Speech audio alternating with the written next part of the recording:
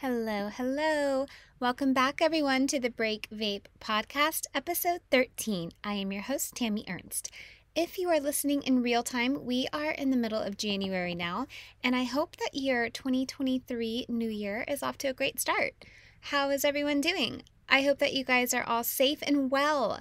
Yesterday was pretty dicey here in Houston. We had a tornado emergency that left quite a bit of wreckage and flash flooding, and thankfully no injuries or deaths were reported. I want to tell you guys this quick story before we move on to today's topic, because I found myself in a pretty stressful situation.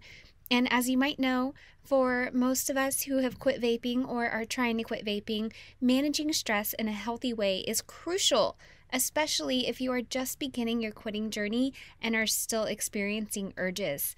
So yesterday I was heading home after an appointment, and the streets to my house were flooded to the point that roads were being closed off. And all in all, I saw 6 cars in ditches, all within a mile of my house. These poor people, my heart just goes out to them.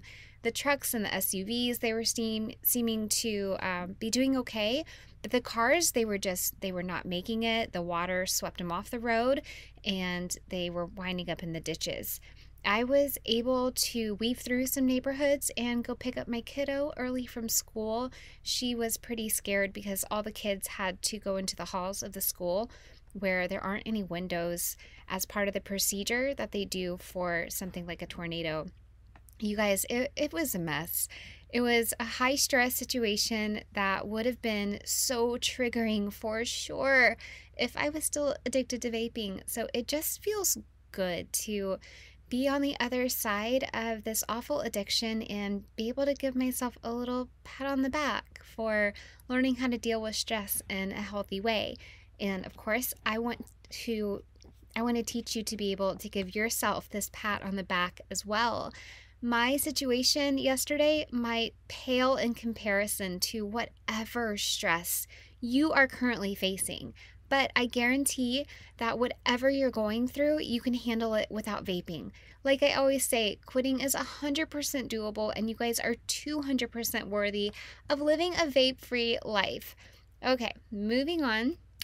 The title of today's episode is called Hey Hey Tooth Decay, and while this may be a cute name, the topic is actually pretty fascinating.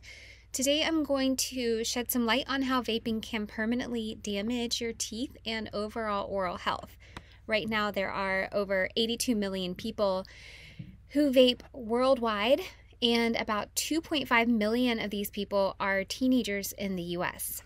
Even though everyone listening to this podcast are from all over the world and from different walks and cultures of life, we're all still humans whose oral microbiomes work on the same level and are damaged in the exact same ways by vaping. It only takes about 6 months after you pick up this habit of vaping for your oral health profile to change at a molecular level that would compare to someone who has smoked cigarettes for about 5 years. So the damage that vaping is doing to your teeth right now, it's fast and it's strong. Vaping is uniquely harmful because it creates a kind of oral bacteria that thrive on heated e-liquid ingredients such as propylene glycol and vegetable glycerin, which add nicotine to the sweet flavors that vapes have. Propylene glycol, actually, it breaks down in the mouth. It breaks down into acids, which can permanently damage tooth enamel and dentine by dissolving them away. And the oral bacteria love sugar, and they thrive on these heated e-liquid ingredients like propylene glycol and vegetable glycerin. Every time someone puffs on a vape, the e-liquid, it's heated and breathed in as an aerosol, and it coats your teeth in a sugary, sticky film that is a breeding ground for bacteria. And as most of us know, when you're addicted to vaping, you'll usually keep a vape within reach during the night and continue to vape well after you've brushed your teeth for the evening.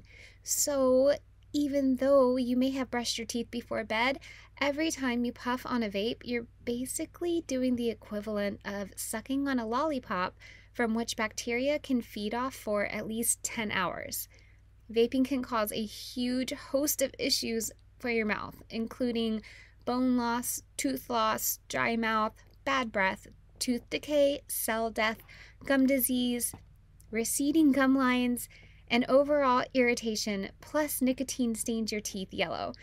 And each of these things I could go into, and then this would be like a 2-hour long episode, but that's pretty much the quick breakdown of scratching the surface of how bad vaping is for your mouth, your teeth, and your gums. And remember that your overall health is at risk too, because vapes contain formaldehyde, which is the chemical used to preserve dead bodies. Gross. Arsenic, a common rat poison. Gross. And lead, a chemical linked to stroke and heart attack. No wonder big tobacco names their flavors fun names like rainbow candy, because names like rat poison and dead man's skin treatment just don't have the same appeal. I credit these last two sentences to a dental blog that I read because it was just too good to leave out. This blog is by Monroe Falls Family Dentistry, and I'll leave the link to it in the show notes also if you want to check it out. I hope by now you are thinking, no way, tooth decay, and next time you question your decision to continue vaping, please play this episode and go back and listen to the rest of the podcast and really lean into your instinct to quit for good. And if you need a little help, I would love to tell you what coaching is all about. Just send an email to hello@breakvapes.com. That's hello@breakvapes with an s.com, and you will find out exactly how to quit vaping for good. Cheers to your health, my friends. See you next week.